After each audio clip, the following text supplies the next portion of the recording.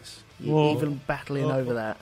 I know. I just everything, man. It's like two fucking kids. It is. I'm going to bash your heads together very, very soon. Sorry, Dad. He started it. I did start it, and you followed up. Stop! I've warned you both. I'll turn this spaceship around. I swear. Yeah. Anyway, welcome back to Shonky Lab. This is part 2 of us talking about spaceships and utter guff. Yes. I'm joined by Mr. Lee Medcalf. Hello. And Andy Poulastides. Hello. Good. Right. Okay, right. We're all back in the room again. Yes.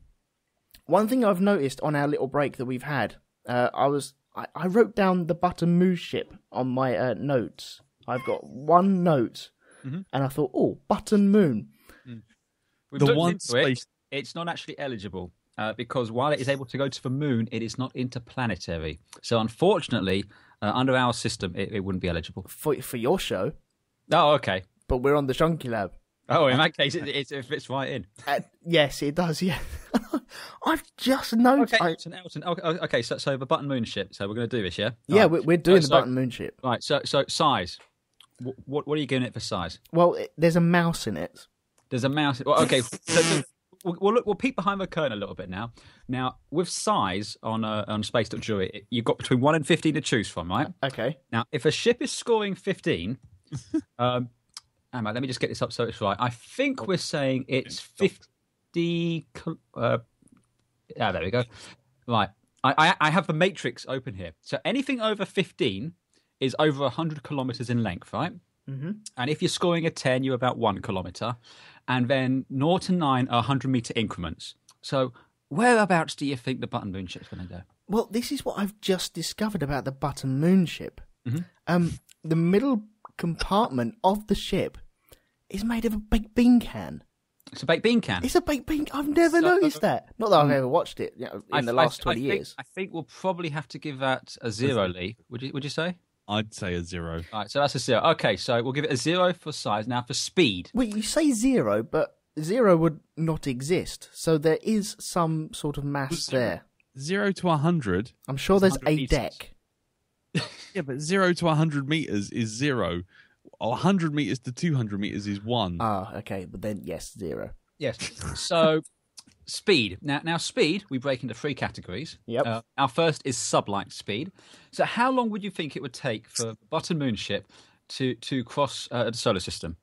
Just roughly. Well, the TV show aired in 1970 odd. Mm-hmm. I reckon it's still going now.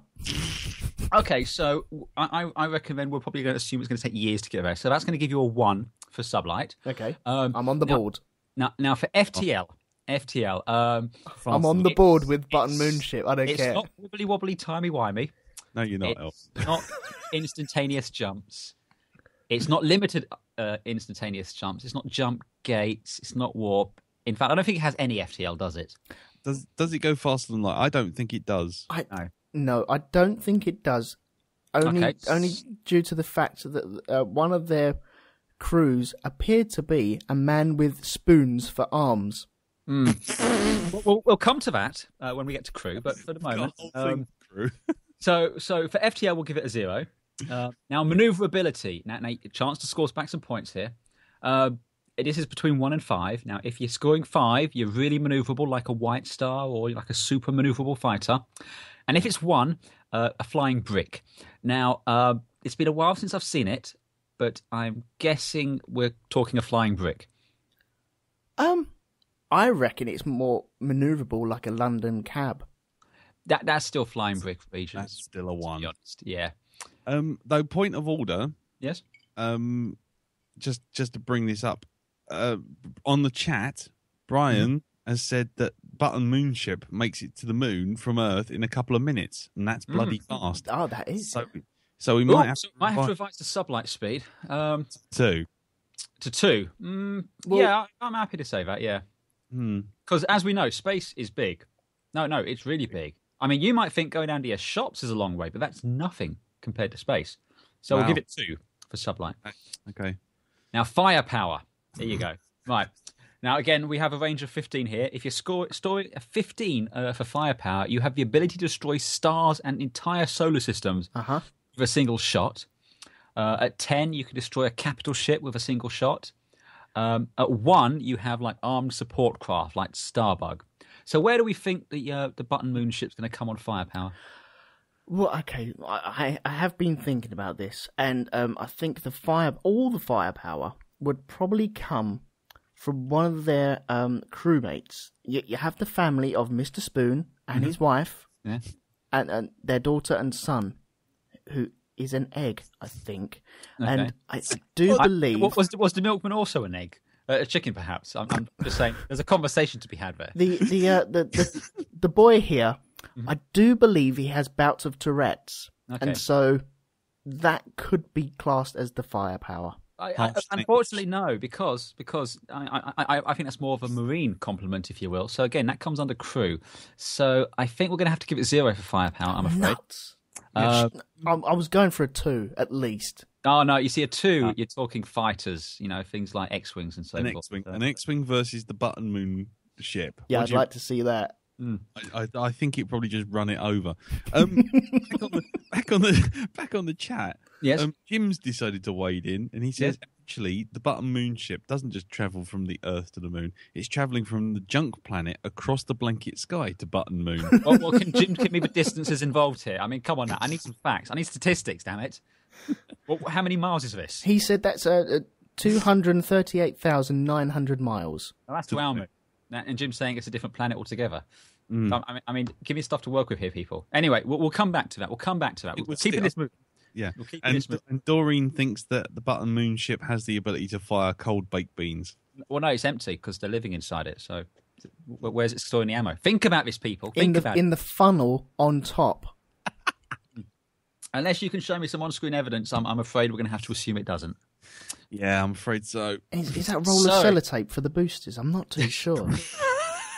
We're on to defence now. Defence. Now, defence is split into 3 categories: active, passive, and special. Now, active defence, if it's a very manoeuvrable ship, can move out of the way of bullets or anything like that, or if it has like point defence weapons. Does it have any kind of active defence at all? It can run away, and if that bottom roll is a roll of sellotape, then maybe it could put the sellotape screen up, which it is very famous for. Is it? Or maybe Mr. Spoon could throw one of his wellies out. He throws welly out, is he? As a diversionary tactic. You might be able to plead that under special, which we'll come to in a minute. But very special. I think we're going to have to give it a 0 for active defence. Now, passive defence... hold on. Yeah? Hold on. Point from the Mixler chat. Yes? Just pointed out that Mr. Spoon helps with a pair of scissors, which have accidentally at times cut the thread holding button moon to the blanket sky. Wow, ooh, that could almost be planet destroying, couldn't it? That's almost planet destroying. I think that's pretty fucking hefty, actually. I'll tell you what, then. We'll give that a 15. 14. 14. That's one shot destroying a planet. That is. So 14 for 5. You're 15 points now, Elton. See? No, 17. 17. 17 points. I'm keeping the track of it. You're giving it? Oh, so 17. Well, you're doing all right. You're doing better than the X-Bomber. That's good enough for me. I wish you were, but that's just not true, unfortunately. That thing won't die. But anyway, so passive defense. Now 5 is if you have perfect shields. You just can't get through those things at all. Sellotape. 3 is shit shields. 0 is tinfoil, effectively. I'm leaning towards tinfoil, if I'm honest. Well, it is a baked bean can. Well, it's a little bit more than tinfoil, but 1 is low-level armour. I don't think you can really argue that a baked bean can is armour. It's corrugated. Lee, give me a ruling here. What do you think? I reckon you could argue baked bean cans as armour. Yeah. How effective you get it, I don't know. I'd give it a 1. All right, we'll give you the 1. We'll give you the 1 for a passive defense. Now we're into special, so this is where your sellotape shields could come in. Okay. Has it got anything like a cloaking device or regeneration or wibbly-wobbly, timey-wimey stuff that, potentially, could help you in a jam? If the man who's holding the string, which is holding the button moon ship, passes in between the ship and the light that is shining on it, it disappears into his shadow. Cloaking device. Oh, that's easily worth a 1. There you go. There you go. So we'll give you 1 for special. Right. Look at me, I'm on fire with button moons. Right. So now, realization, okay? How well realized is the exterior of the button moon ship? How well? Wait, it's made of kitchen material. It is somewhat made of kitchen material, but you could I'm going argue for a that is 10. the point. Unfortunately, it's only out of 5 for the exterior. You can have it at 1 to 5. 5, just to give you an idea, 5 is top of the line Star Wars special effects. Number 1 is basically... I think number 1 actually is a couple of baked bean cans and a funnel stuck together. It is the spaceship from Star Crash. I mean, you know, it is Blue Peter, Tracy Island. I'd be happy with a 3. I'm sure you would be happy with a 3, but it's not happening. I'm going to give you 1 for exterior realization, I'm afraid. I'll give it 1 just for holding together. Nowadays, it would be made with Tipex bottles as well, but unfortunately, Tipex wasn't It was made. made in the 70s, so you're stuck with what you're stuck with. Yeah, though Brian has pointed out, no offense to Elton, but this is sounding like a special edition of Space Dock Jury. And forget the and Jack Woodgate would like to ask, can we see where the bridge is? Oh, we're getting to that because now we're up to interior realization, you see.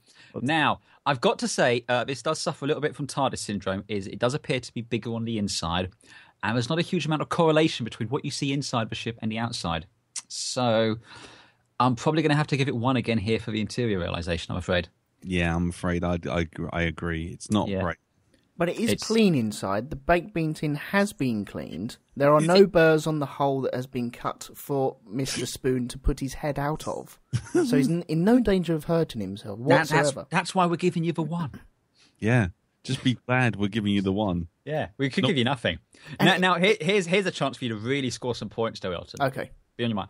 Now we come to the science. How well does the science stack up? Okay. For button moon ship. Now, if it's scoring a 5, we call it Tyson proof. In that Neil deGrasse Tyson himself, the biggest troll. I'll stop you there. Science fiction. I'll stop you there. Yeah.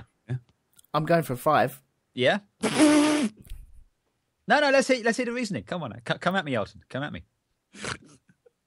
Oh God. Come on, you can't just say the number. You got to defend it. How do I turn this mic off? I don't know, but all I know is I took trying for 5 episodes. It can't. I took some Solpadeine earlier on, and I think it may have gone off because the conversation I can hear in my ears it just sounds very surreal. You wait until we get to crew. That's coming up after this, Elton. Come on, what are you going for science? How well does the science stack up for the button moon ship? And in the audience, please, in Mixler, how well do you think the science matches up in the button moon ship? I think it flies just as well as a baked bean can with a funnel and a roll of sellotape on its bottom would. And I think it's how you would... If Neil deGrasse Tyson had a baked bean can, put a funnel on the top, and built this with his children, it would fly exactly how it does on the show. I'll tell you what, right? I'm going to give you 1, and do you know why I'm going to give you the 1? Because to make this go faster? No, it's because that's what we gave the X-Bomber, and the effects in Button Moon are better than the effects in Starfleet.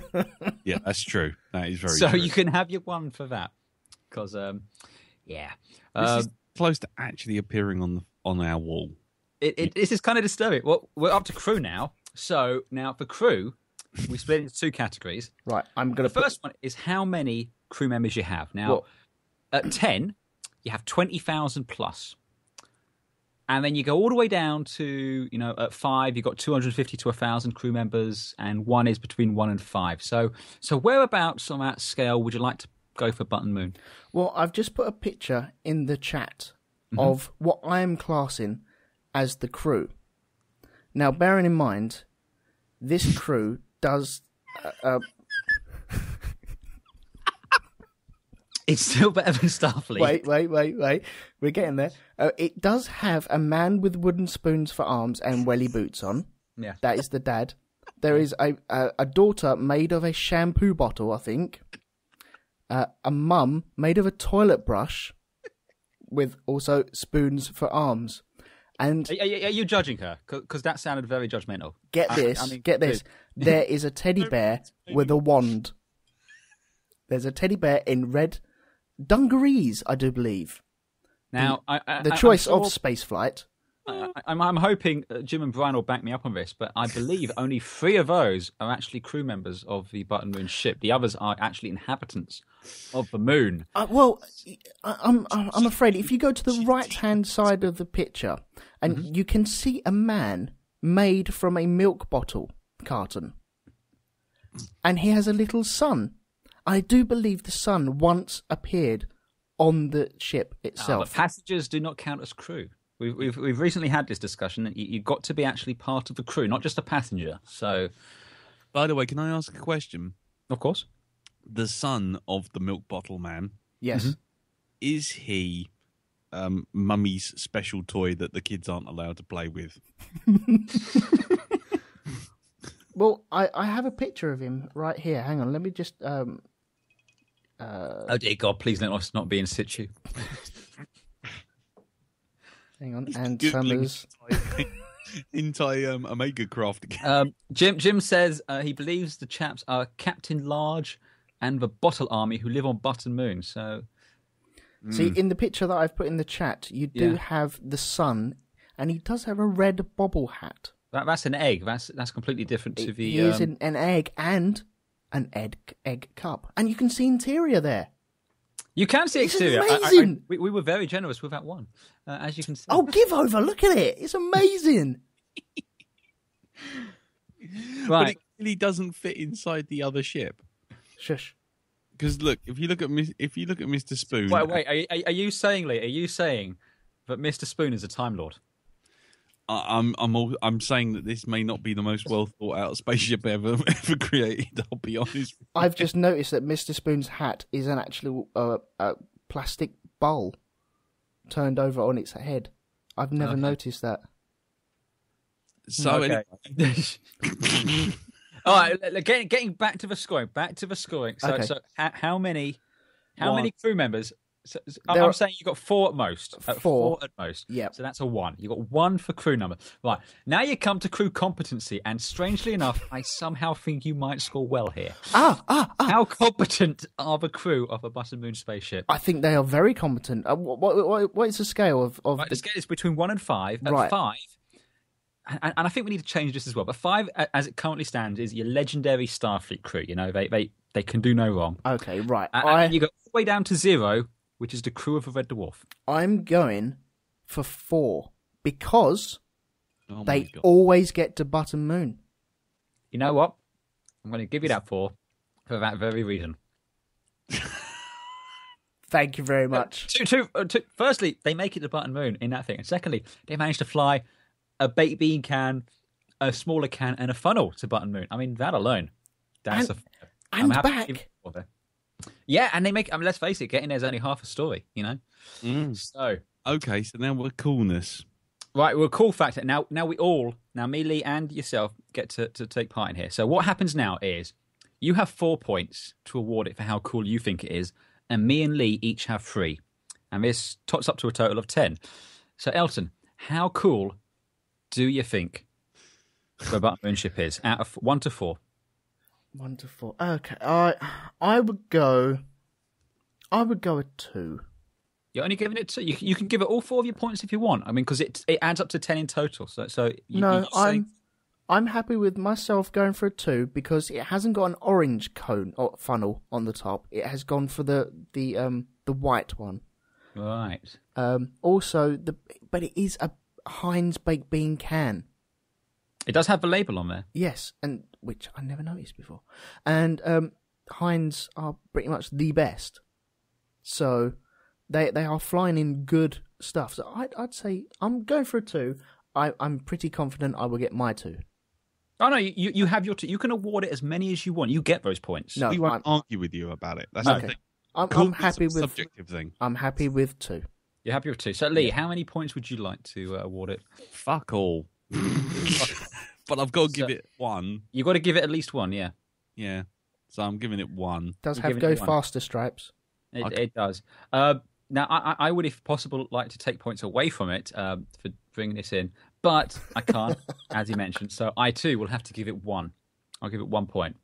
Sweet. So we don't have Peter here to make sure it's right. I have been totting up the scores, and it's terrifying.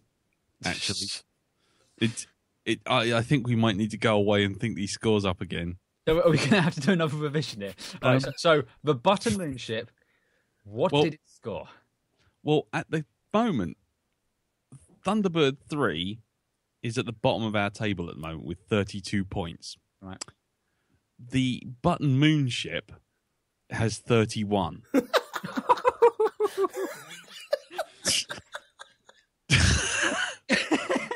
Frankly, if I'd gone for 4, I would have beaten it. If you'd gone for 4, you would have beaten the Thunderbird 3 and the Eagle Transporter. Which were both lead ships. Which are both my ships that have been beaten by an inadmissible Button Moon tin can with a fun at the fucking top. Well, yeah. So there you have it, ladies and gentlemen. The Button Moon ship. It's only 2 points less good than Thunderbird 3. You heard it here first. If it had actually made it onto the board, I think you'd have to revise everything. Oh, no. I won't tell you where on the scoreboard now Thunderbird 3 and the Eagle Transporter currently sit, because that would give it away for an episode that's coming up. But suffice to say, we've got a few ships in front of it now. 1 or 2, yes. 1 or 2. Oh God, I'm actually going to make a note of that on our spreadsheet. I think. Well, yeah, I think we probably should have an honourable mention there. Yeah, 31 points. Fuck my boots. Well, to be fair, I mean, a lot of that did hinge on its planet-destroying capabilities. So, I mean, yeah, curse you, Jim. Wherever you are now, I'm cursing you. Because hell's heart, we stab at thee. Because he managed to give it 14 points straight out of the gate just with a pair of fucking scissors. Thank you, Jim. Jesus Christ. Oh, that's the end of that podcast. Let's talk about something else. Yeah, so what have you guys eaten on the train or seen people eating on the train? Andy, shall I tell you where I've got this idea from first? Yeah, please do. Okay, well, I was reminded, Amanda bought some Viennetta the other day. And I don't like ice cream, so I don't end up having my share or anything like that. So the kids were sitting there eating it, and they get all excited when they find out that Viennetta's in the house, and oh my God, we gotta have some of that. End up cutting it, and it reminded me, 1995, I was off. I was travelling to my first concert ever. I was going to go see Blur at Wembley Arena, and I was with Amanda and 7 or 8 other friends.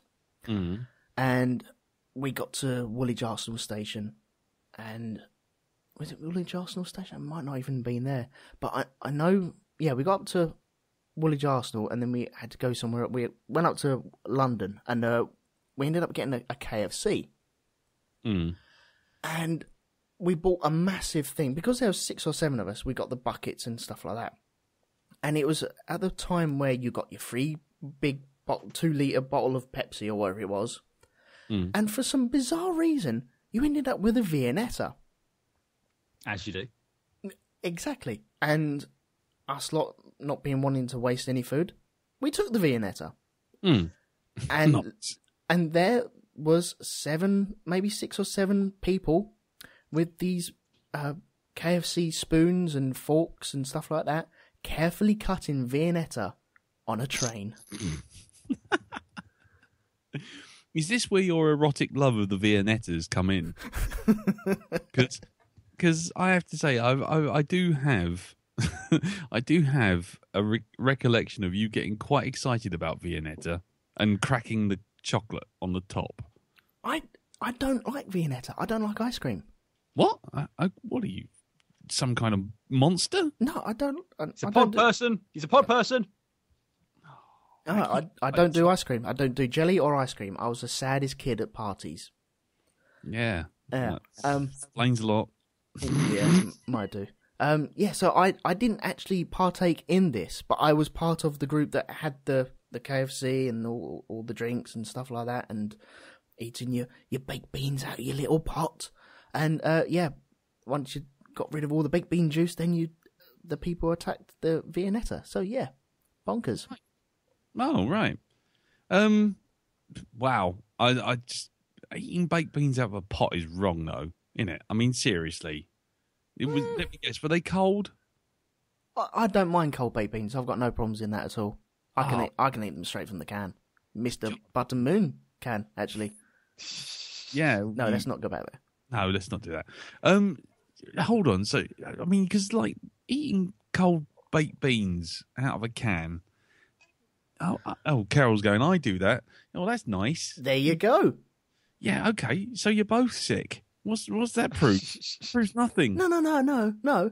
What you do is you open your can. Just before you're about to pour it into the saucepan, you grab your fork, take a little scoop, just to make sure they're all right. And what if they're not all right? Yeah. Take another scoop, make sure that one's all right. Oh, it's all right. You're still going to eat it. You're still going to heat it up and eat it.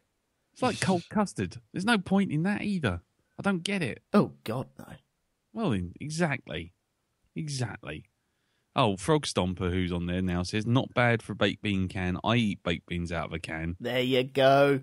I should see. And there's a Lee Medcalf on the chat says, Thunderbird 3 got 32, for fuck's sakes. Yeah, well, there you go. To which all I can say is, well, thank God for that cloaking device it had. Yeah, shut up. Don't start that. Okay, so anyone in the chat room, do you eat baked beans out of a can? Or have you? I can't stand baked beans. What's the point in eating baked beans out of a can? I don't get it. No, you wouldn't have a meal like that. Well, have you never gone on like a survival camping trip where you have to cook your baked beans? Oh, Jim eats baked beans out of a can. Of course. There you go. This just proves that there's clearly a Venn diagram with these kind of people who eat baked beans out of a can and right-minded thinking people. I just like how Elton seems to equate Bear Grylls' survival and canned baked beans. I don't think you find them growing wild in the forest. Yeah. Now listen, I'm gonna bring this baked bean tin down. Oh my God, Doreen's now saying she doesn't eat baked beans out of a can, but she does like cold custard. Jack says, "What's wrong with you people?" Jack says, "I once had a girlfriend who told me off for eating peanut butter out of the jar." Oh, no, see, now she's wrong. That's just wrong. Well, yeah, I hope you kicked her to the curb. Yeah, well, obviously, once had a girlfriend. See, Jack made the right decision there. Especially if it's crusty, chippy bits of peanut in there. You can get out the crunchy peanut.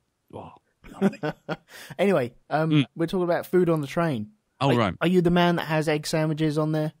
No. I tell you, I've a lot of times when I've eaten stuff on the train, because normally one of my old pet hates when I used to work at Cartoon and I had my Cartoon Beardy Twitter account was that there would be people eating the most disgusting shit on my train into work. And I never really felt very, very... I always felt queasy going into work because I'd always have to walk past Chinatown and the smell of cold Chinese at 8 o'clock in the morning was never really a particularly appetizing thing anyway. So going from a train full of people eating prawn sandwiches or whatever at fucking 8 o'clock in the morning would just drive me nuts. But I have been known to eat some strange stuff on the train on the way home, which is basically because normally when I'm doing that, I'm usually pretty drunk. Mm-hmm. But on the one time I wasn't, I was working at Cartoon really, really, really late. And basically me and this other artist who we were working on this project really late, and we decided to get a pizza. And I sort of got the pizza and we ordered it, and it was from Pizza Express from round the corner.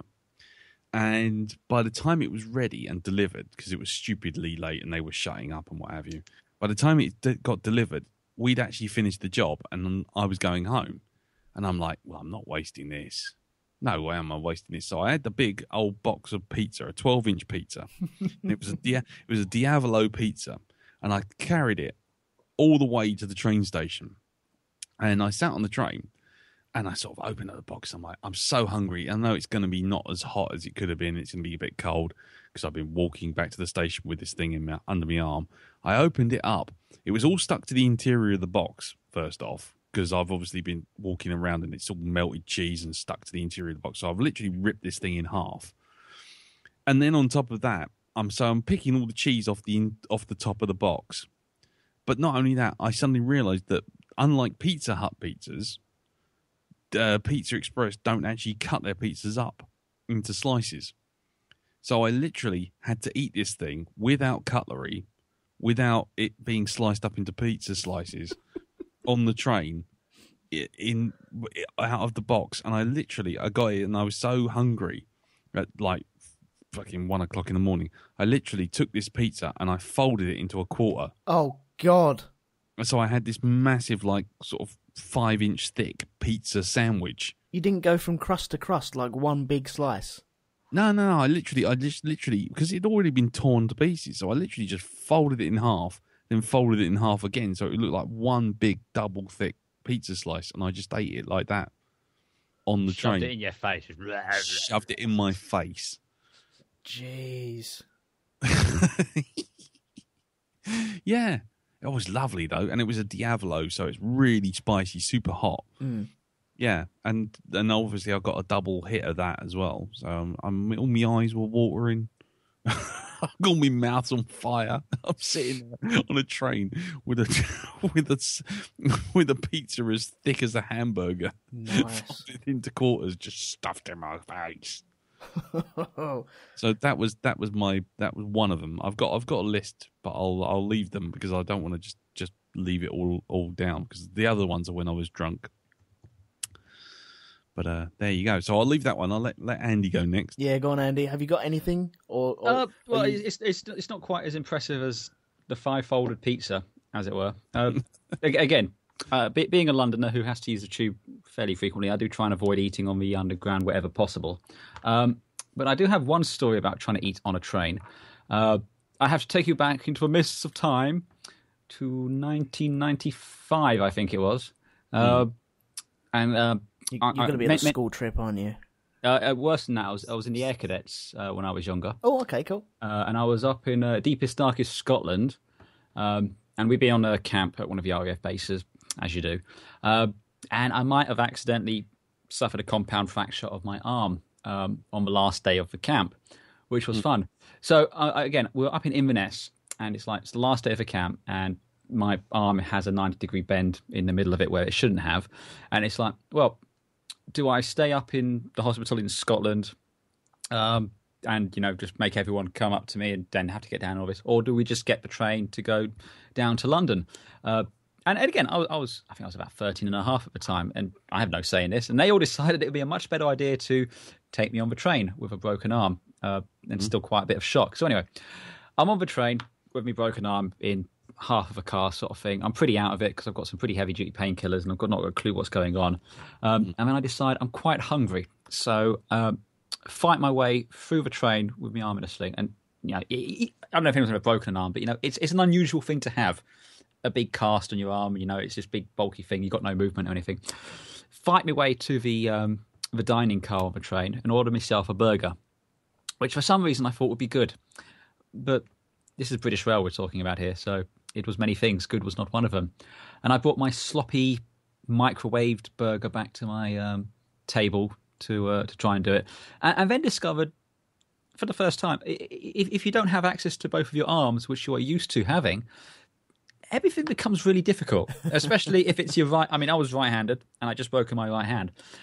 It's very difficult to do things like unwrapping a burger, just to wrap a sort of thing. And so I had to get someone to help me do that. Slightly embarrassing. And then I'm trying to eat it. And again, it's just it is so incredibly difficult to eat a very soggy British Rail burger on a moving train with a broken arm. Literally ended up with more of it on me than on anyone else. I'm sure everyone around me was quite disgusted by it, but like I said, I was off me nut on painkillers and had a broken arm. I didn't really give a huge amount of a shit. But yes, that was my probably first and last. Well, in all honesty, that was probably the last time I ate anything off of a train buffet cart. It was just not good. Oh, so yes, dear. that is a British Rail burger that I had on on a train with a broken arm. So yes, fun times. To be fair, the reason I remember that story is probably more to do with the trauma of a broken arm than how bad the burger was, and I'm sure they've improved since then. But yeah, I wouldn't bet against it. It's very true, actually. Yeah, but yeah, like I said, I generally, not only do I dislike eating on the trains, I dislike other people eating on the trains.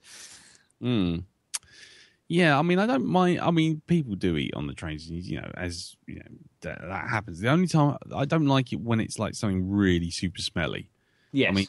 I mean, it's like I say, there was one guy who, if I got on the carriage with him, I would actively sort of like, especially at Grove Park, I would actively sort of, if I had the chance at the next stop, literally jump off and go down like the carriage and then jump on the next one. Oh yeah, because this guy would literally, he'd be bringing in his curry from the night before, and then just decide he was hungry enough to open it up and just trough in, and he did it every bloody day. It was, I just think he must have had a bowel prolapse at some point. He just suddenly stopped appearing, and then he just, I just was like, oh my God, what are you doing? He opened up one. He opened up and it looked like he had a tin. And I thought, oh, maybe he's got biscuits or something. And he opened it up, and he had in it, he had a burger.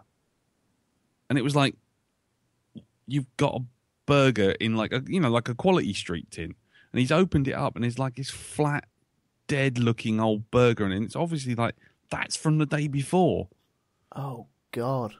And it's like, what? And the smell that came off this thing, I think he must have actually cooked one of his pets and just stuffed it in his bun.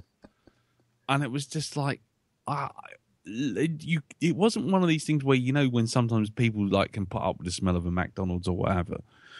It was actually one of these things where it's so bad, people actually started opening windows and stuff. And this guy was just happily munching away on this thing, and he's like got this greasy old fat-driven burger that's been sitting in this fucking Quality Street tin. He finished it. God bless him, he finished it. I think he finished everyone else off, but fucking hell, he used to do so much. Oh, disgusting. But I mean, another one that I've done was when sort of one of the last couple of weeks at Cartoon, and there was a guy there called Dan Ralph, and he'd come back from a holiday in South America.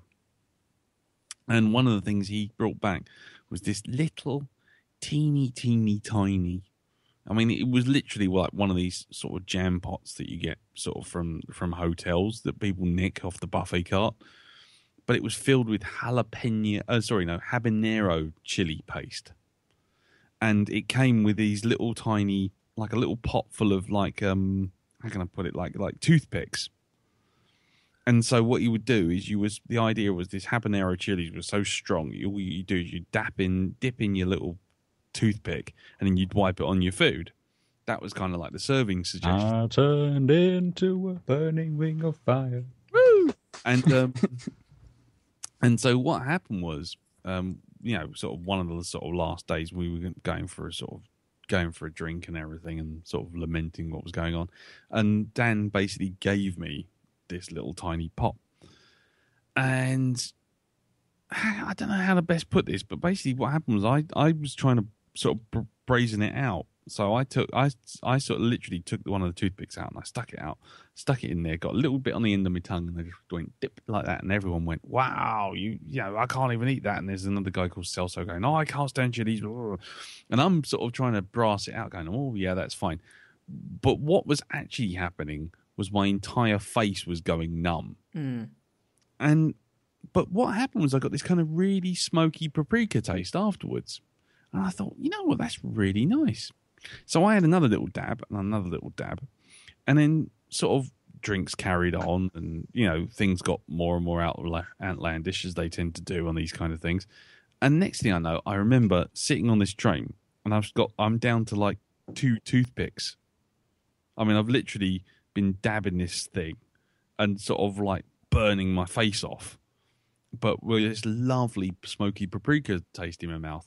So I was sitting there doing that, And this guy's like, there's this guy who was sitting across from me drunk, and he's like, "What is that, mate? You're eating with a toothpick." And I went, "Oh, it's a habanero chili paste." And he went, "Oh, give us a go. So I gave him this toothpick, and he literally just dabbed it in, stipped it on his end of his tongue, and promptly threw up all over the interior of the train. Oh, jeez. And it was like, whoa! Carrots everywhere. Yeah, it was. He was like, he was in a bad way because he was clearly not prepared for how very, very, very strong that chili was. And I'm sitting there like, oh, because I'm like, my face is all like fucking numb and burning, and I'm like drunk, and it must have looked like the most disgusting comical thing ever. There's just this drunk bloke offering a tiny toothpick to a man who immediately throws up everywhere. Luckily, I got off the next stop, so I didn't have to deal with it. Oh, that's gross. Utterly gross. Well, you asked. No. See, I'm not a fan of eggs either, as you probably already know anyway. And I remember a school field trip. We went up to London. It might even be Natural History Museum or Horniman's Museum. And we all walked up in our little single file. Before we all had like little flashy coats that you can see, like the reflective coats. They weren't invented then for little children. No. But, 2 by 2 up to Falconwood Station. And it was on, I can't even remember the service now, but the trains were still the slam door trains. Oh, yeah. And so you've got the slam door, and then you've got windows as well. And I was sat down, and I think there was a girl. I think her name was Victoria.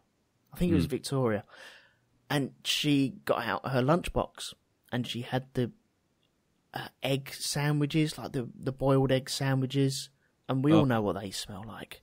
Yeah. And as soon as you crack one of them open in a train carriage, it fills it immediately.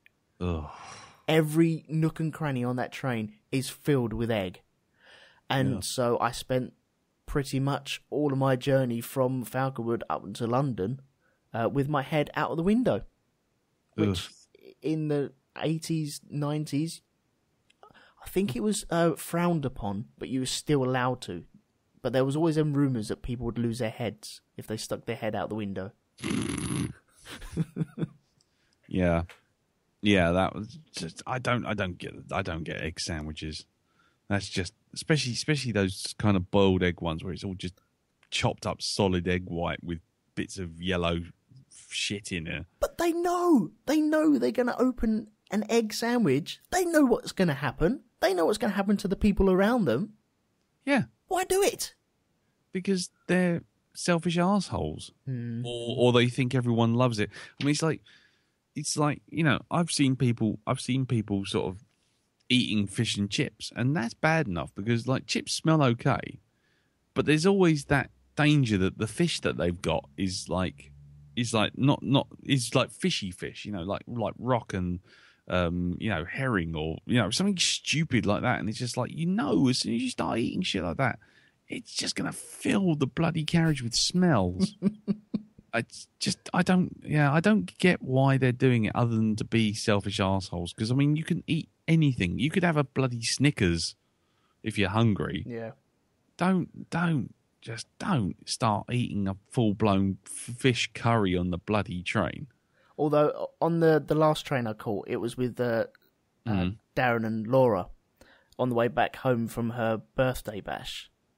And I was the guy who... I just had the Five Guys. Yeah. And did I still have chips? I think I was still eating the chips, and I had the spicy chips. And I was that guy, just eating the spicy chips, and just sat there for the next hour, just licking my fingers on the train. Yeah, but spicy chips is one thing. Just I mean, there are things which you just don't eat. I mean, bloody egg salad sandwiches is just wrong. Eggy crisp sandwiches. I wonder if children still have them for school packed lunch. Because my kids don't. Definitely don't. Are they still allowed to take in packed lunches? I thought with all the peanut allergies and everything now, you weren't allowed to take in any food or anything. No, you can take it in, but you just the schools ask very politely that you don't bring in anything that could be cause an allergic reaction. So you aren't allowed peanut butter sandwiches, that kind of thing. Yeah. But Jack Woodgate on Mixler has just come up and said, regards to eating out of a can, a mate of mine opens a can of tuna, opens a can of sweet corn, mixes one into the other, and then just eats it like that. What, like a fruit corner? I guess so. I mean, that's like make your own sick and then eat it. I mean, it's just like that's just like storing it up like a gerbil or something. You just like, I want something that smells like old pants, very watery, and I want to put the sweet corn in there. It's like you're actually guaranteeing your sick outtake is going to look a certain way, isn't it? It's like eating crayons and hoping you're going to puke a rainbow. Oh, God. Like putting cereal and then pouring milk into your mouth. Oh, dear. What's the matter with these people? Yeah, though I will tell you, on a complete tangent, nothing to do with trains, one thing I did do once when I was quite young was I noticed that when I ate things like sugar puffs or cornflakes with a really tangy sort of no, it wasn't that, was it?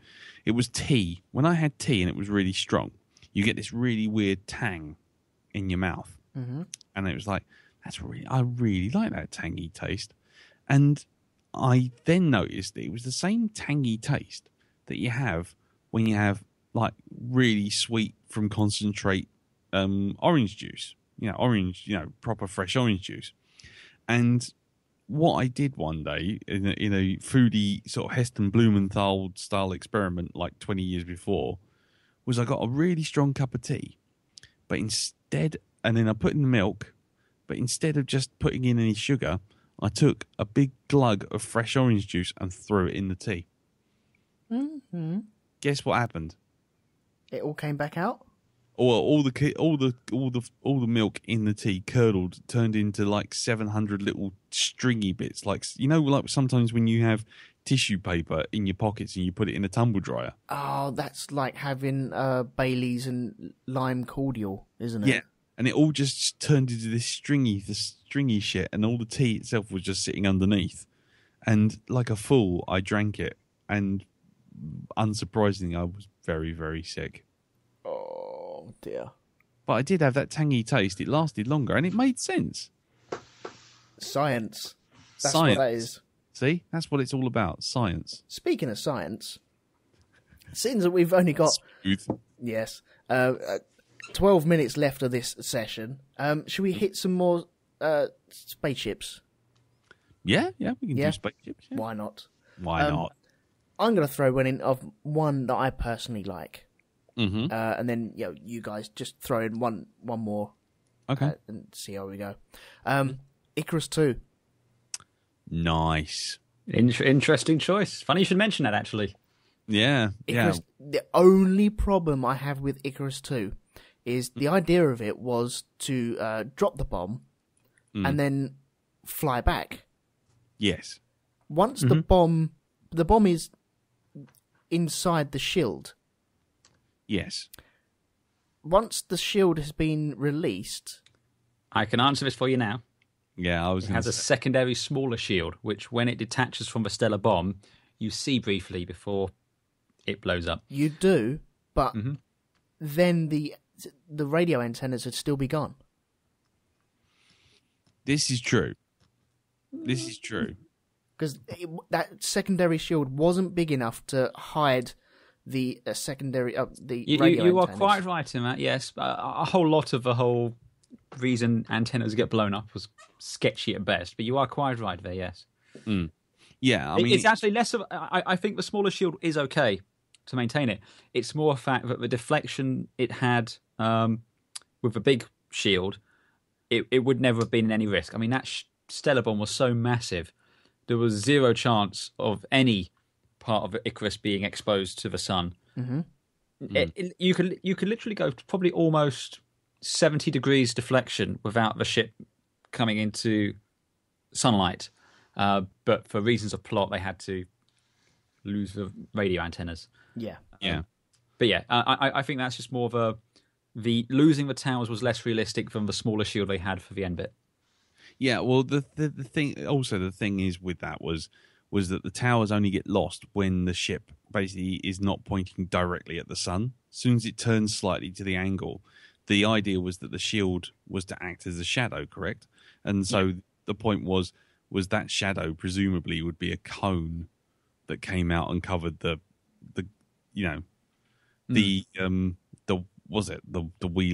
wheelie antennas bit. Yeah. But as far as it goes, I mean, the whole thing with Icarus was that when you see it switch across to detach the ships. Oh, what's that? I'm getting. It's a picture of the Icarus with its smaller shield. Yeah. So that's the smaller shield. And yeah, if you keep that square onto the sun, the entire ship is okay, but any deflection will cause you issues. Which is why if they'd had the problem with that shield and they had to deflect slightly to avoid sunlight, that's fine. But because they used the stellar bomb, which is that big black thing occupying an entire one half of the screen there, I'll just post this in the chat so everyone else can see it, that makes less sense. So even if you were to turn the stellar bomb shield, say, to 60 degrees, you'd still be in that cone of the shadow. Yeah.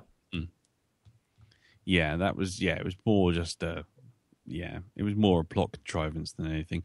So what do you like about that ship anyway, Elton? It looks practical for the mission that it was on. It's there. If you want to put a cue ball into a pocket on a game of snooker without hitting any other balls, you use the cue and just push it, and that's all it's doing. It's just a long, thin cue pushing that ball to the pocket. Yeah, that's all it is. And I think it's very, very minimalist. It's not over exuberant, shall we say. Hasn't got massive compartments on it for no reason whatsoever. No. I mean, to be quite honest, it is one of the ships which is probably the most scientifically accurate up to a point. I mean, the only thing that it really kind of fails on is the fact that it has artificial gravity and everyone's in the central section. Yeah. But apart from that, I've got to be careful because again, spoiler alert, everyone, we're doing this shit next. We're doing science ships next. Okay. Yeah. Which for the listeners isn't going to be for what? About 4 weeks. About 4 weeks. So in about 4 weeks' time, we're doing science ships. Okay. Well, I don't. Icarus 2. I don't want to cloud your judgment or move the judgment. Oh no, it's not that. It's just I have defences in place which I don't want to tip my hand to just yet. Yeah, because that's the thing. Once we have our ships in place and we all want all our ships to get on the board, then obviously, we'll put up, the ones you can't argue about, speed and size and that kind of thing. We'll let those go. But when it gets to sort of like later on, the other categories, when you get to your realizations and your science and so forth, then you've got to.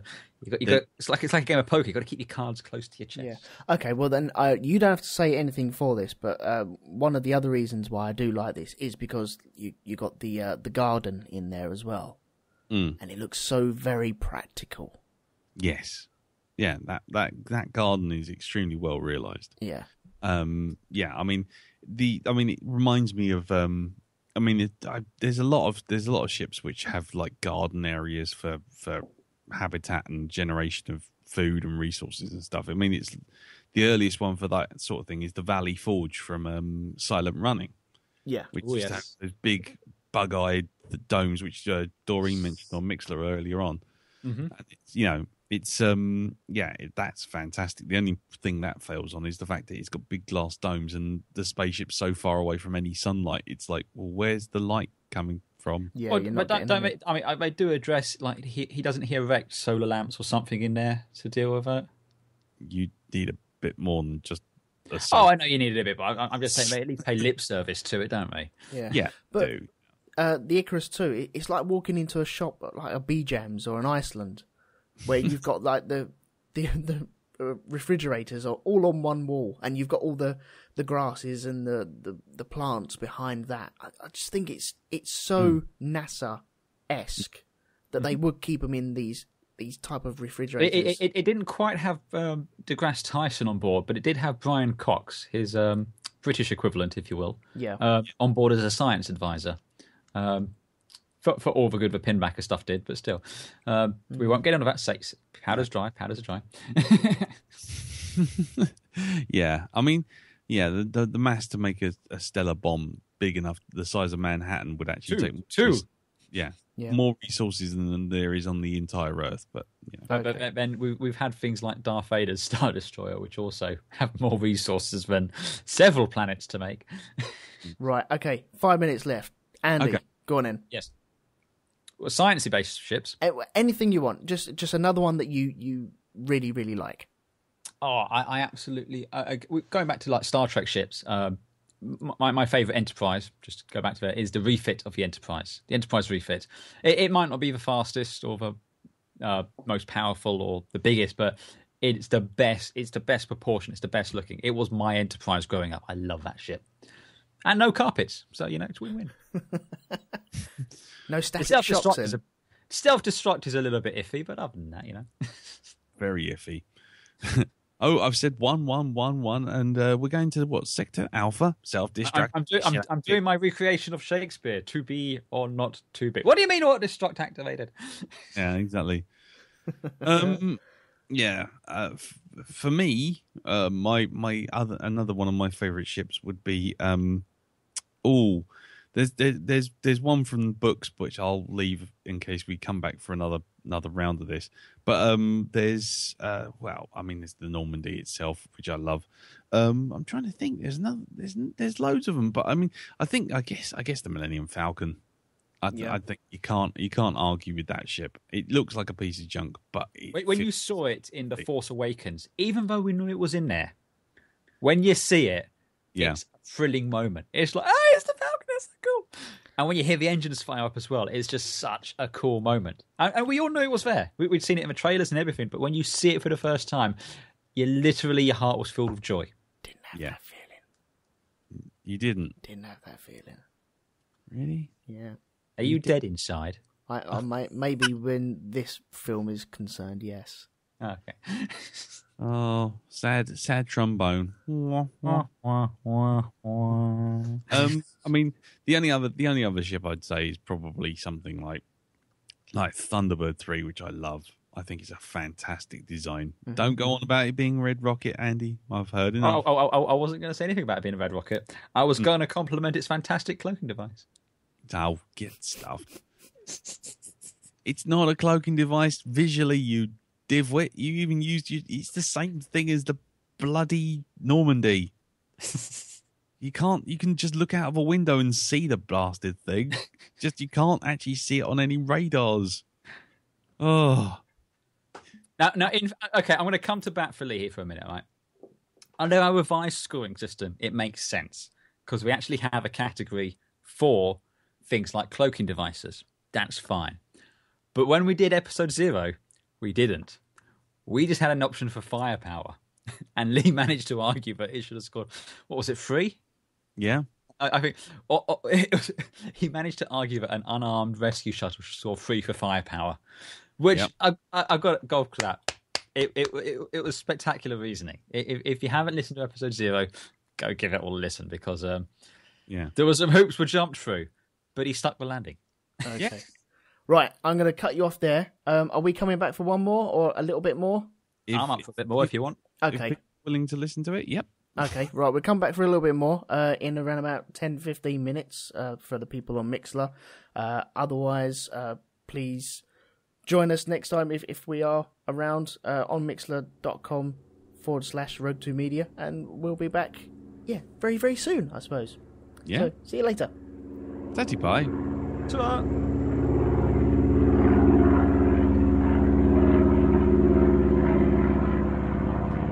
But it's the simple question of weight ratios, okay? A 5-pound bird cannot carry a 1-ounce coconut.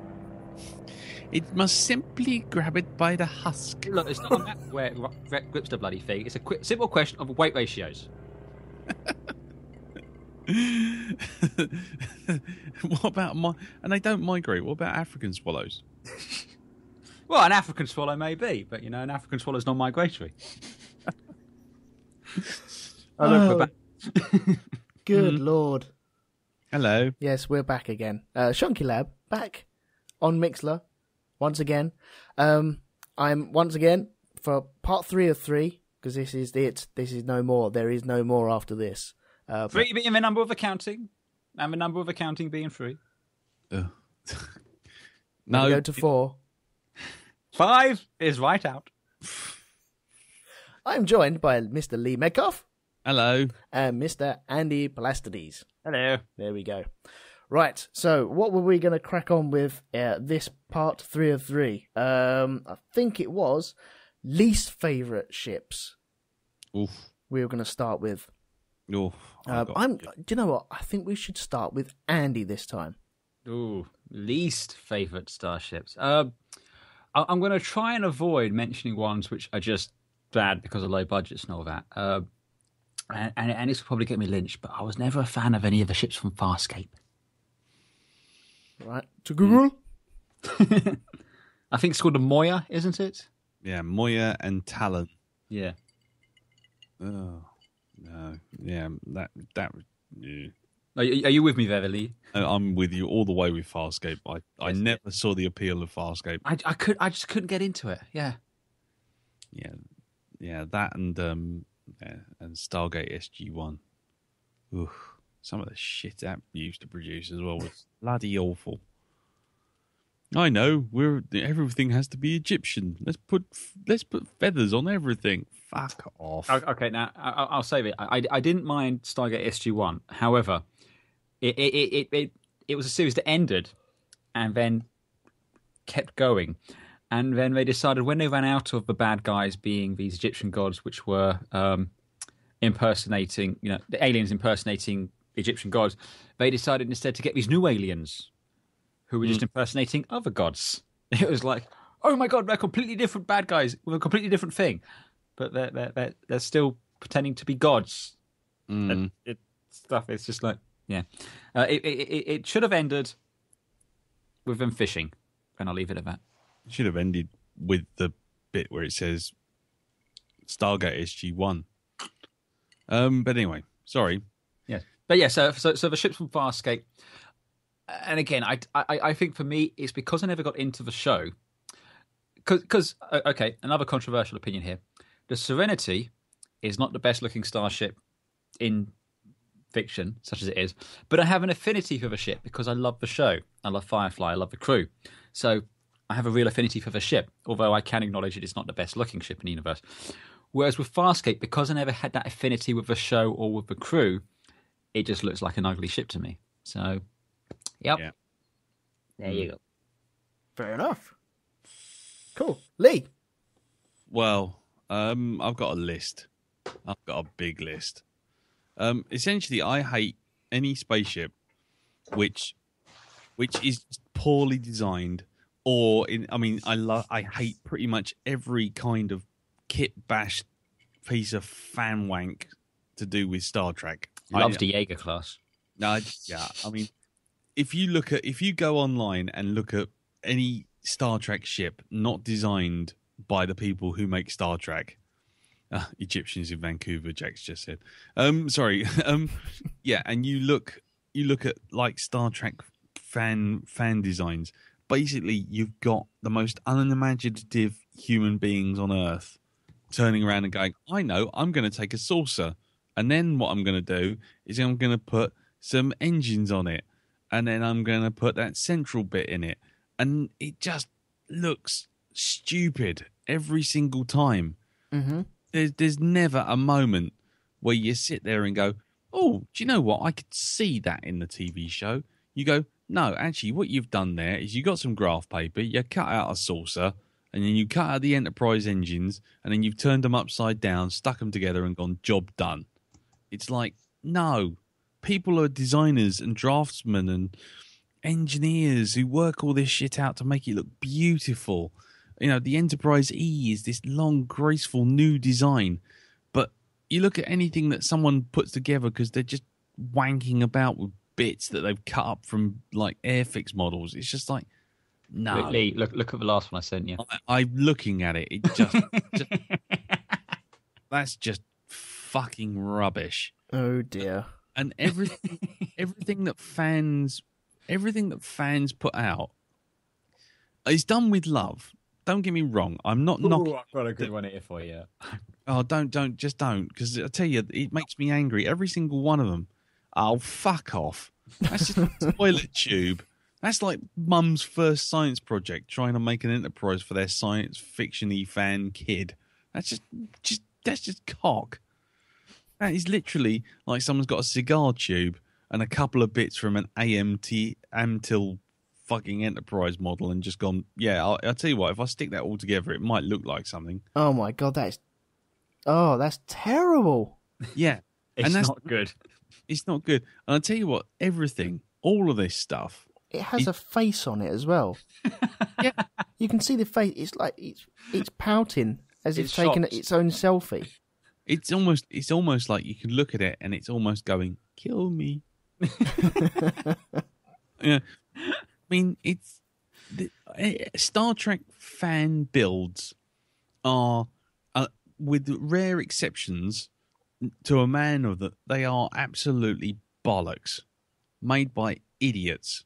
I know we've always tried to be very careful about not annoying, fans. Sorry, they don't listen to this cast. It's fine. Go But, nuts. but seriously, it just incenses me on a purely on an artistic level. Not even like liking Star Trek. I just look at it and it just looks lazy. It's just like someone. It's like there was a front cover for a music of the cinema kind of thing. I think it was like a Jeff Last or something like that. One where they do bad covers of music from films and TV. And they obviously couldn't get the rights to do Star Trek or Star Wars on the cover.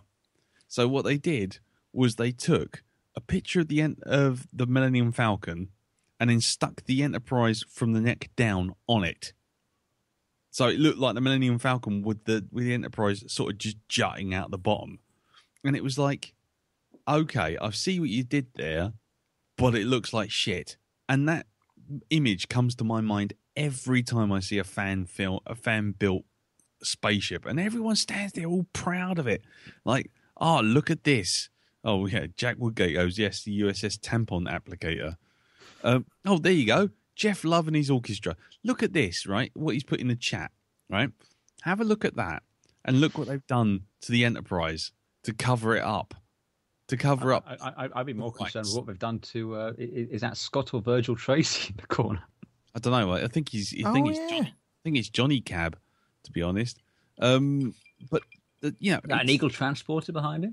Yeah, except they put a little tinkly nose thing on the end of it, so it's not the same ship. And they've given Spaceship 5 an extra ring. Space Station 5, sorry, an extra ring. Yeah. Oh, it's a third ring, yeah. Yeah. See, to get you around it. But that is fan art in a nutshell. That's fan designs right there. It's like, it's just bollocks. You would never pay a single person to make a spaceship if that's what they had in their portfolio. It's just like, you are just an unimaginative arse bandit with absolutely zero intelligence or design ethic at all. You just think putting bits from other ships together makes another ship. It's like, no, it just looks like shit. And you should feel bad for bringing this abominable... The starship's bad and you should feel bad. Exactly. I mean, as for real design ships that are bad, I mean, there's the Cement Horizon, which is bloody awful. Because of course, what do we need? We need a cathedral in space because that's what NASA want to do. Make a cathedral in space. But not only that, let's make a tunnel to the engine room, which will make people feel fucking sick. I know. Let's have a tunnel that's constantly... I was going to say, I didn't see any railings around this spiky room, so I think health and safety might have a few words for them. Also, none of those warning symbols with the the yellow hazard signs. They should have been prominently visible in all those dangerous places. Yeah, exactly. I mean, it's just terrible. And then the other one is the Auriga from Alien Resurrection. Oh, now that is a bad. That is a ship which doesn't look the same from any two angles. Basically, they made it, and then what happened was then they realised about halfway through filming that they had to film it from another angle. Mm-hmm. So they rebuilt the model, and that model looks nothing like the other model. And then they had to film it from another angle, and they did the same again. And then someone else, and then they had to refilm it again. And what they did this time was they made a painting, which was a painting of it against the planet. But not only that, it was a painting against the planet, and it had to make the other three models all fit together. So again, you look at it, and there's no one shot of that ship that ever looks the same. It just looks like someone's had a really lot and eaten a lot of roughage and had a really bad shit. Oh, hang on. So there's a shot of it from the front. Mm. Okay. Yep. So right now, let me just find the rear angle shot. Ah, there we go. And here's a shot of it from the rear. Mm. Euphemism. Yeah. So, Yep. Jim's left. That's it. He's gone. has he gone? Oh, fine. He's bugged. So look at that, Elton. Yep. Does the back of that ship look like it's attached to the front of that ship? In no way whatsoever. No. And the thing is, what's the most tragic here is this is the series which birthed us with Nostromo and to a lesser extent with Sulaku, which were both very well realised starships that, make sense and look cool and, are iconic. And then you have this, which when Lee mentioned this to me the first time, I had to Google it because I couldn't remember the name of the bloody thing. It was just like, it meant nothing to us. It looks like a maggot. The first picture you put out, it looks like a maggot with all the ridges. It does. You are absolutely right. And the little eyes on the front stems. Mm. Yeah, it's just an armoured slug from the front. From the back, it looks like someone stepped on a spaceship with lots of engines. Well, it's like the ones from Starship Troopers from the back, isn't it? Yeah, and it's just a catastrophe of design.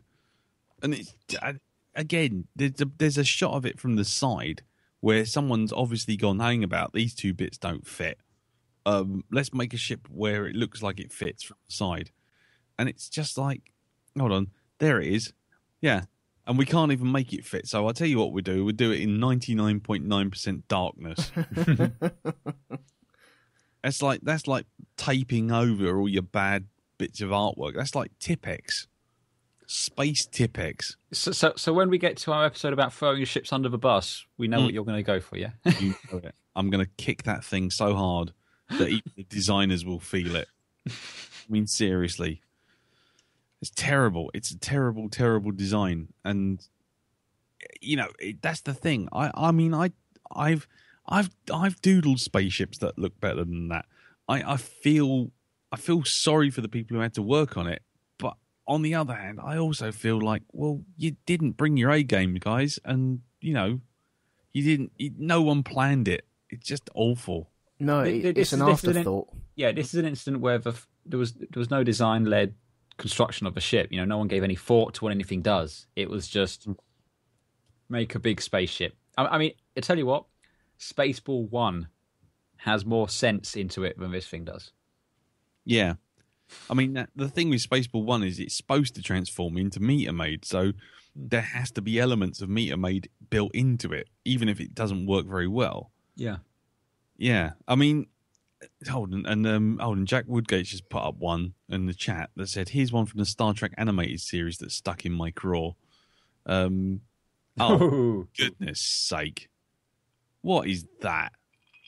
I mean, again, it just looks like someone started drawing a boat, then got bored halfway through, and then thought, I know, I'll rub this bit out and I'll rub that bit out. Oh, I've got some nacelle pictures here. I think if I just stick them on the side, that'll be fine. Well, that's what they go for. Yeah. If you put them on there, then you're in the Star Trek world. Yeah. I mean, if I had a particularly tough shit and then stuck some nacelles in it, I mean, I think that Mate, I really, really think you need to go and see a doctor about this. We've had this discussion before. See a doctor. Dude, if you fold up pizzas on a train and eat it, that's what happens to you. But what about you, Elton? Have you got any terrible spaceships? Getting away from the poo talk. Yeah. Right. I might be. I'm ready for a kick-in on this. Flight of the Navigator. Oh. I don't like that ship at all. See, Doreen mentioned this on the Mixler chat earlier on. Oh, okay. That she thought the interior was quite nice, the shiny seats and all that kind of stuff. I don't like it. It doesn't look comfortable whatsoever. It just looks like everything is Teflon coated and everything's Teflon coated, and then you put a teenager in it. That's not good. I'll be honest with you, it does remind me of someone with a 3D package trying to make a walnut and then using default chrome as their surface. Yeah. It's not the most inspiring of spaceships. I'll be honest with you. It's not, but I'll give it a slight pass. Just in that it was middle of the 80s, like 84, was it? Yeah. It was pretty groundbreaking effects at the time. I mean, when I saw that when I was a kid, I was convinced they'd built a real spaceship because I was like, I couldn't see how they couldn't make that real. It was just like, when I can't see the strings on that. When it skimmed across the water as well. What was that? And when the steps come out from the back, it kind of pools down into the steps. Oh, I didn't like the steps. It transforms into the longer, sleeker version. But yeah, like I said, I'm not saying it's a good design. I'm just saying I'm going to give it a bit of leeway in that very early. I don't know if it was CG or model work or what it was, but it was very well done for the time. It was CG. But then, the thing with that is even that's not really a super duper excuse because you've got things like The Last Starfighter, which was like the first instance of CG spaceships as far as I remember. Hang on. I think I know that ship. The Gunstar. Gunstar, yeah.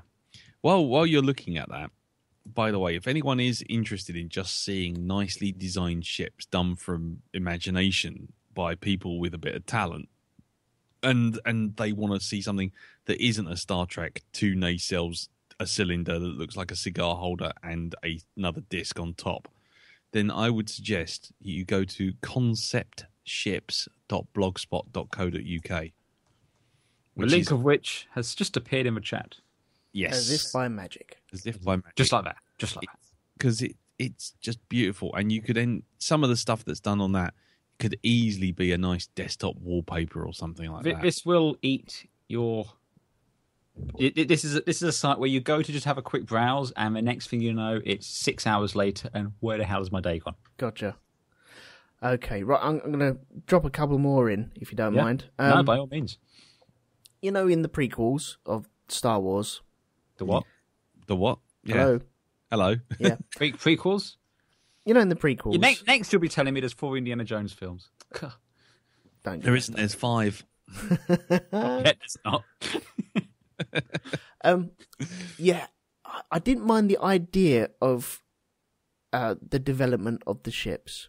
I thought the idea of development wasn't too bad. It was the way that they did them.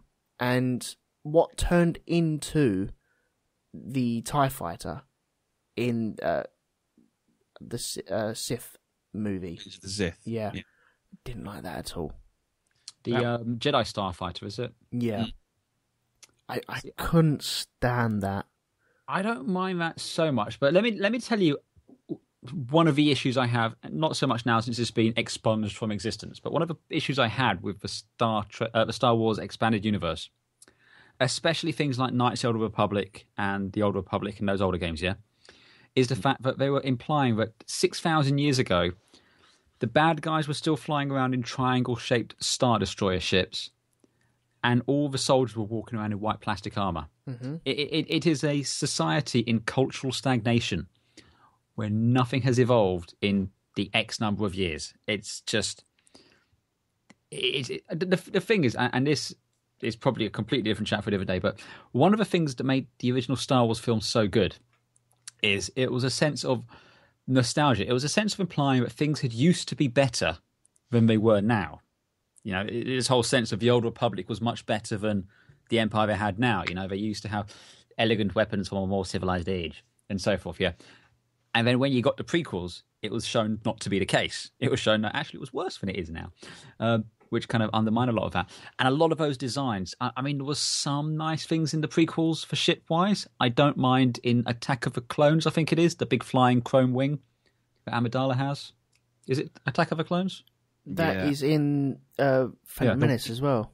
No, in Phantom Menace, it's much more of a crew. It's like a pointy nose sort of thing. I like the wing one. Right. But but by and large, the prequels, the ship designs, they're just rehashing what they've already done in the original films. Well, which I mean, not to give them an excuse, but basically what you've got there is you've got someone saying this is where these ships start off and this is where they have to end. So you have to get like vestigial limbs worth of design in there to sort of say, well, this is how it's going to end up, kind of thing. And the designer Doug Chang was a big Star Wars fan, so unsurprisingly, a lot of the elements tried to look like the older Star Wars movies instead of looking different. And you know, I don't know. It's an excuse, but it's something you kind of have to kind of accept, I guess. Yeah. Your mileage may vary. Some stuff I thought in them wasn't too bad. There was a nice idea. You know the stations that are on the Phantom Menace outside Naboo, and they're just orbiting the trade blockade, basically. Yeah, and yeah, they're space stations up there. You know the central orb of that. Mm-hmm.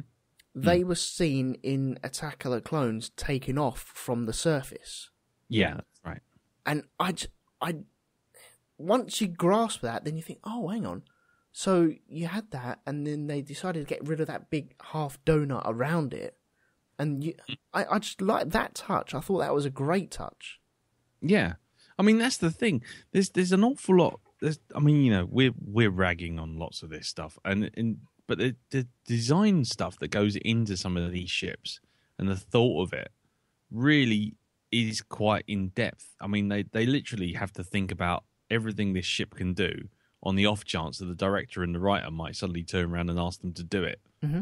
And, you know, some of that stuff, like especially like those Genosian, control ships, were really well thought out. You know, it's only the writing. Again, it's a bit like Prometheus. It's only the writing and the There's a school of thought that says if you watch Star Wars in a different language, so you put it in a different language you don't understand, they're beautiful films to just watch.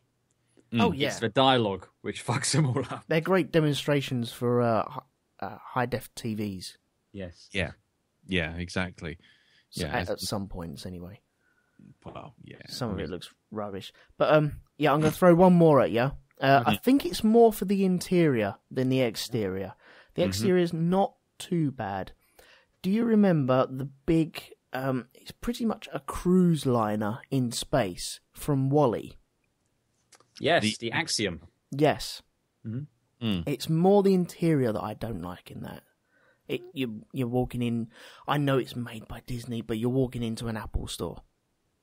Yeah. What is that? I mean, it is effectively, as you say, it's a cruise liner. And cruise liners are my idea of hell. Yeah. And that's what it is. It's just it's a cruise. It's not it's a resort. It's a hotel. It's a holiday resort, isn't it? Well, yeah, for the whole of mankind. Well, not all of mankind. Well, not just all. Yeah. A large portion of it. Yes. But yeah, it's just. I'm with you on that. It's certainly not a space I'd want to be on. But and then you got that stupid bloody captain as well. Flipping. I don't like that movie at the best of times anyway. But then you got them stupid things that are just whizzing around all over the place. Robots left, right, and centre. I flipping hate it. Really do. And then you got the stupid captain. Yes, I know he looks like a whale, and the captain looks like a captain. Oh yes, oh yeah, a whale on a boat. I know that. It just go away. Just go away. So what we've basically established is actually you just don't like WALL-E as a film. Oh, it's bobbins. I hate Coming it. up next on the Black Dog podcast.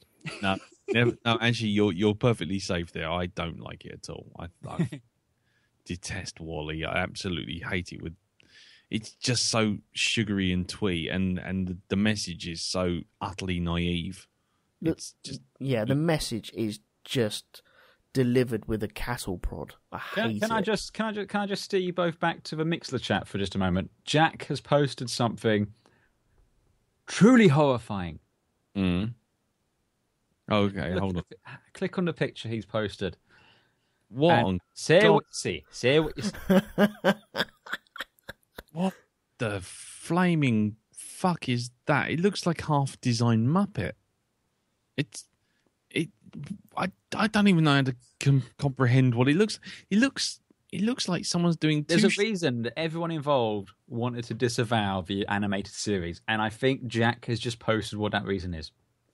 Well, for those of you who can't see this thing, imagine who's Sam the Eagle from the Muppets. The Muppets, and it's basically his beak.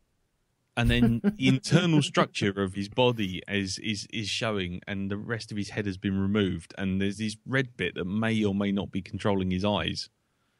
It's like someone's put like 2 red socks on their hands, like sock puppets, and then crossed their arms over and pretending they're wings, while someone else has taken a purple beak and stuck it on their elbows. It's just mind-bogglingly shit. It's not good, if we're honest. It's called the Cuculcan.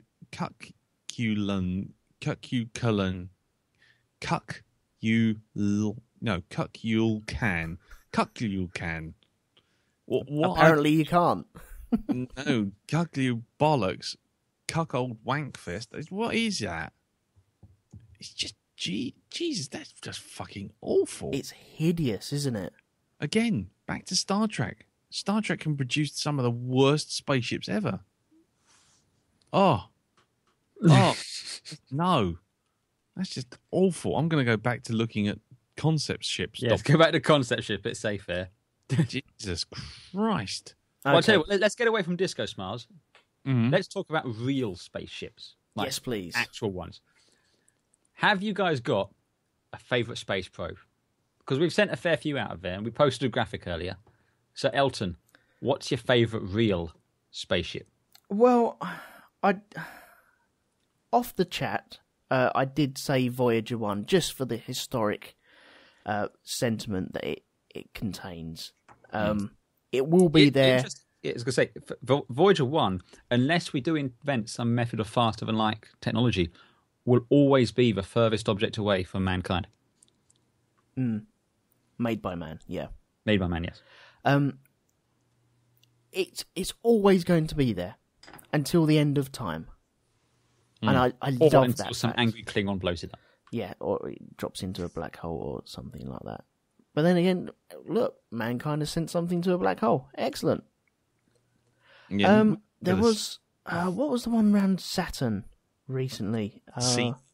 Cassini was Saturn. Galileo was Jupiter. I think it was Cassini, and it dropped a probe down onto Titan. That was Cassini, yes. Yeah. Yeah. I found it, and it dropped Huygens. Mm-hmm. Yeah, which was the lander. Yep. I mean, yeah. Is it Huygens or Huygens? Huygens. Huygens. Okay, there you go. But yeah, Cassini is the only ship which actually took a photograph of every person on Earth waving at it.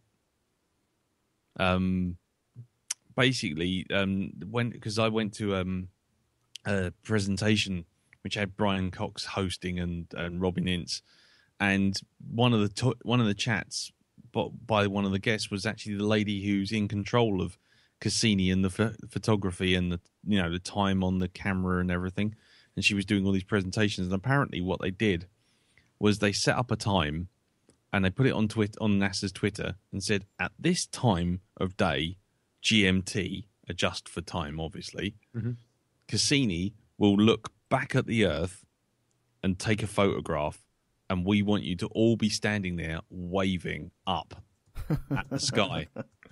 And apparently, there's they got thousands and thousands and thousands of photographs of people sort of taking photographs of them waving at the sky.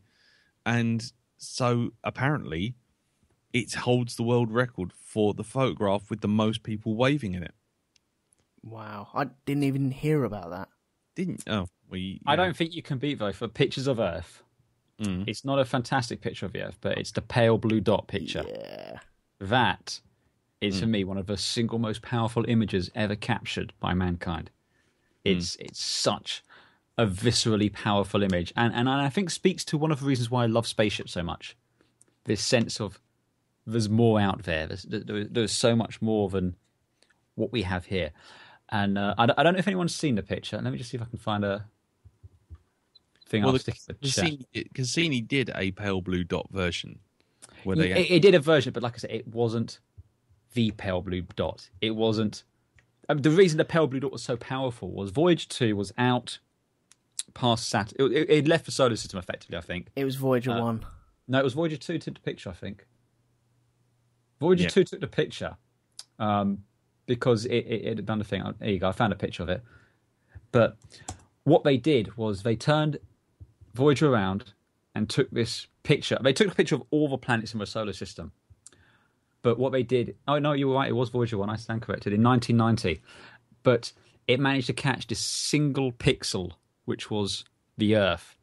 And Carl Sagan gives this beautiful little monologue talking about how this one blue dot contains everyone who's ever lived, everyone who's ever loved, every dictator, every superstar, every supreme leader, every saint, every sinner, everyone is this mote of dust suspended in a sunbeam. And it was just such a viscerally powerful image. And I think that, for me, it's one of the reasons I love space so much. But it's also one of the reasons I love spaceships. It's that sense that I want to get out and I want to see the pale blue dot for myself. Mm-hmm. Definitely. Cool. Well, yeah, it is such a powerful shot.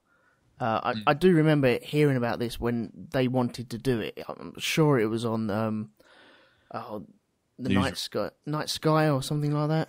Well, I'll tell you what. Sky at Night, even. Let me post this here because I know Lee can play this. That's Carl Sagan giving his speech about it. What, you want me to play it? No, I'm just saying if you want to, it's there sort of thing. But that is a very powerful image with a powerful little chat from Carl Sagan explaining why it's so powerful. I will stick that on the end of this episode. Stick it on. It's a great way to sign off, that is. Yeah. I stick it on there. But yeah, I mean, for me, my favourite real ship, such as it were, it's the Saturn V. The Saturn V, the Apollo missions, basically.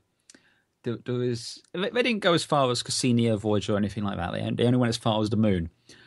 But it was the sense of being able to go from making a commitment that we will go to the moon in this decade and bring a man safely back to Earth, to building this. And I believe it's still the single most complex machine ever devised by man. It's the Saturn V. It's such a powerful rocket. You know, it's still today with the new Orion thing. They're looking at the Saturn V engines as possible bases of what to build because they got it so right straight out of the gate.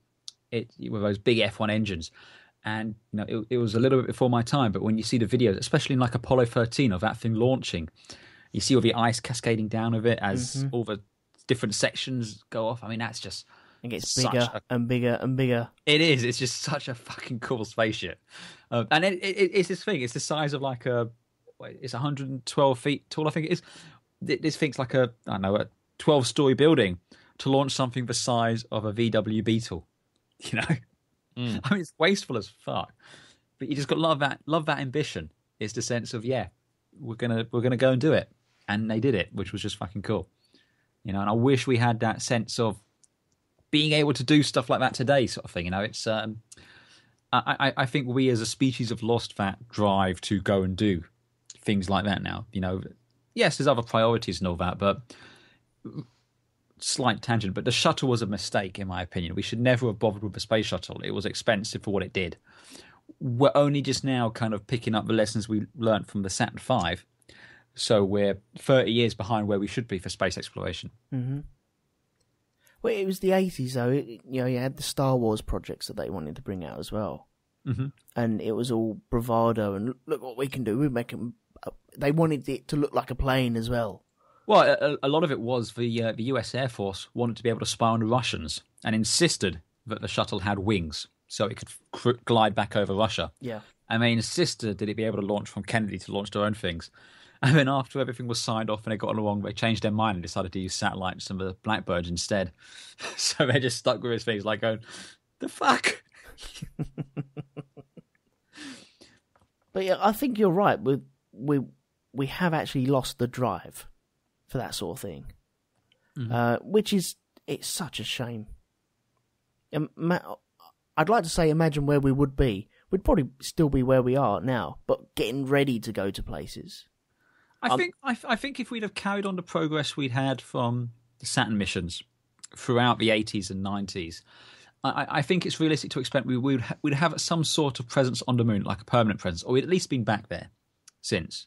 And I think we'd have certainly had space stations before the International Space Station went up, something like that.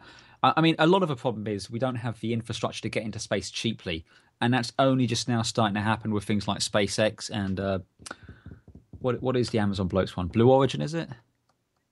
That sort of stuff. You know, it's just only those are just starting to get us to the point where we can go up to space and come back for slightly less. I mean, until we get something like space elevators, I always think it's going to be somewhat expensive to do that. But that's a whole different discussion. Jeez, space elevators. How many times have I spoken about them? Oh, man.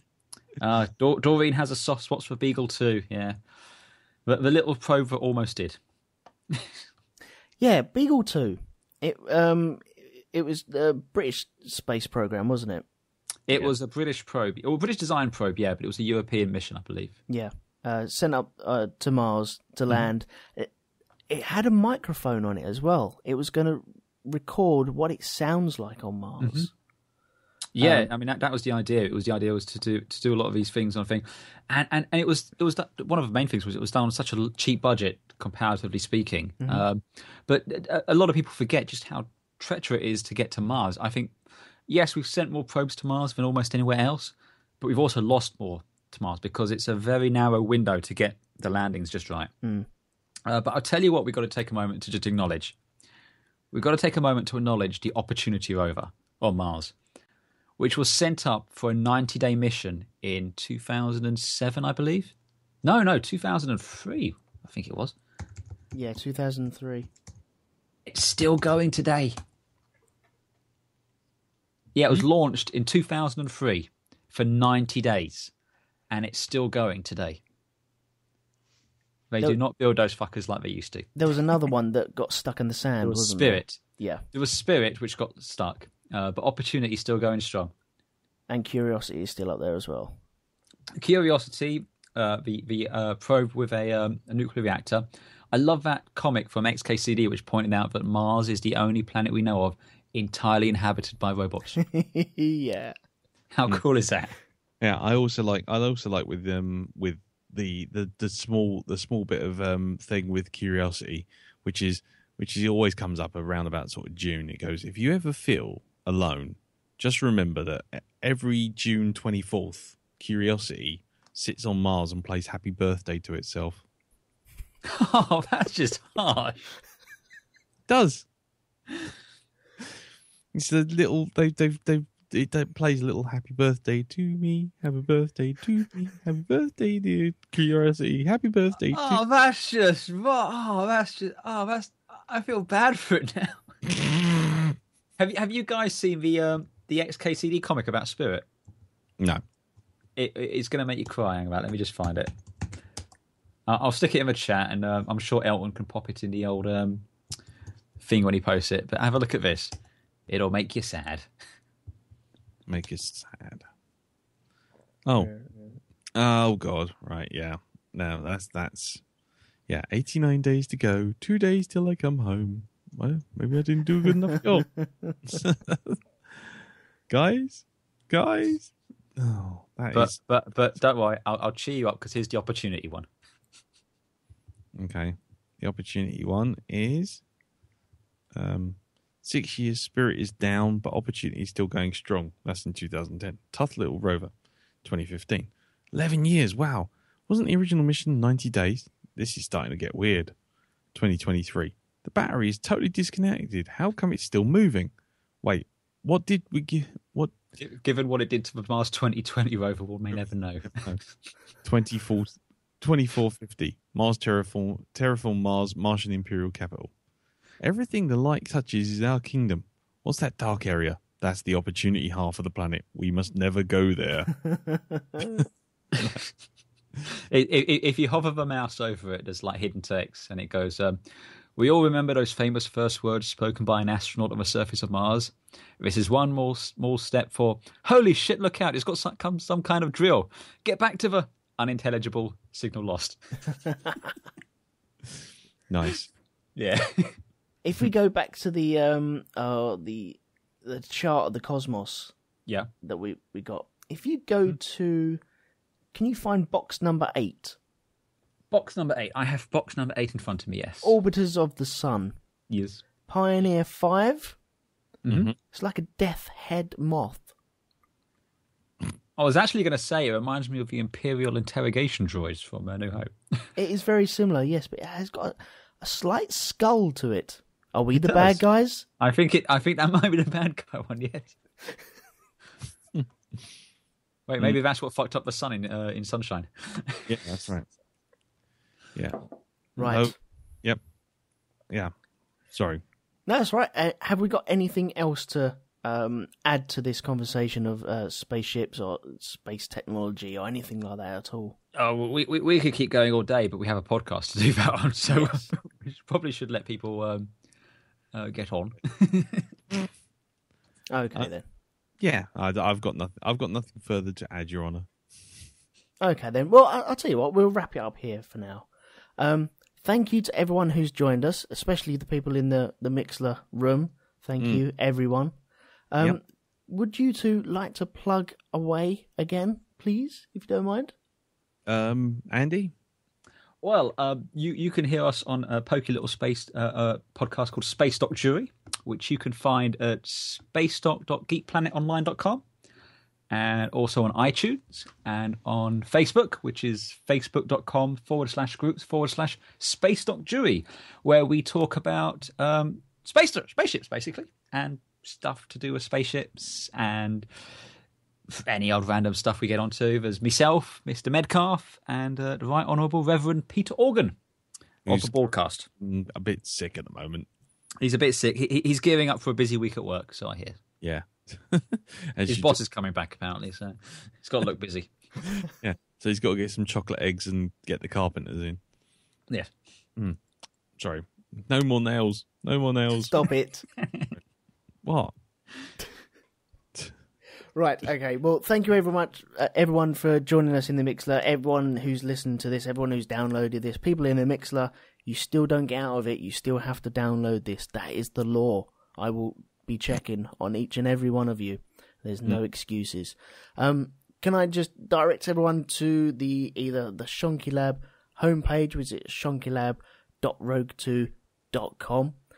Also, we've got a Facebook page where you can join in all the discussions. I think, because we've had a little discussion off air, the next episode might be called Before the Internet. So if anyone wants to join me, let me know. You're more than welcome to come on, and we can talk about... an elegant weapon of a more civilized age. Yes. Anyone's welcome on to talk about Before the Internet, so I do need someone to bat off. Shall we say? Wait, let's rephrase that. Oh, what a way to close. Yes, head over to facebook.com/groups/Shonky Lab, and you can find all the details there. And there is also a Patreon page up and running, so you can all dive over there as well. So I think we're going to leave you with Carl Sagan and his speech about the Voyager 1, I suppose it was, wasn't it? Yes, the pale blue dots. Okay, cool. We'll close with that. And I would just like to say before the end, please leave quietly. This is a residential area.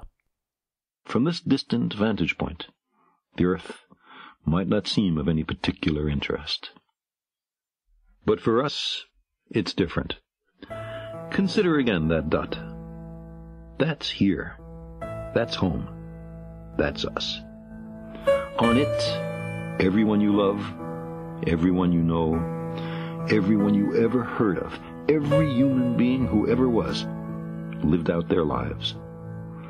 The aggregate of our joy and suffering, thousands of confident religions, ideologies, and economic doctrines, every hunter and forager, every hero and coward, every creator and destroyer of civilization, every king and peasant, every young couple in love, every mother and father, hopeful child, inventor and explorer, every teacher of morals, every corrupt politician, every superstar, every supreme leader, every saint and sinner in the history of our species lived there, on the mote of dust, suspended in a sunbeam.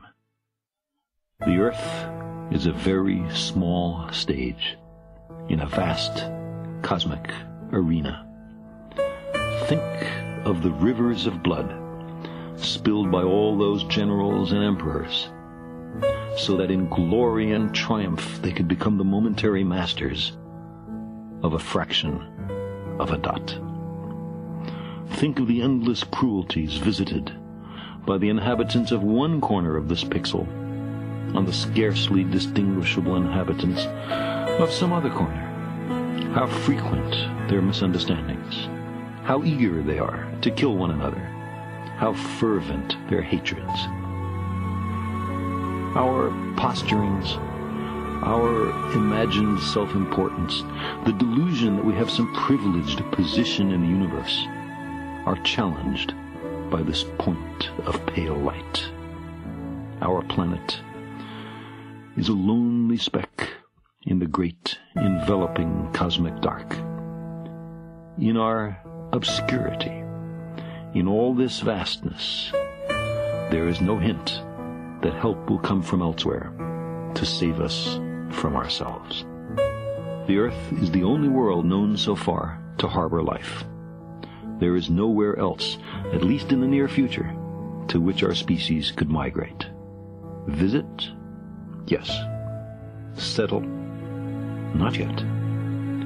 Like it or not, for the moment, the Earth is where we make our stand. It has been said that astronomy is a humbling and character-building experience. There is perhaps no better demonstration of the folly of human conceits than this distant image of our tiny world.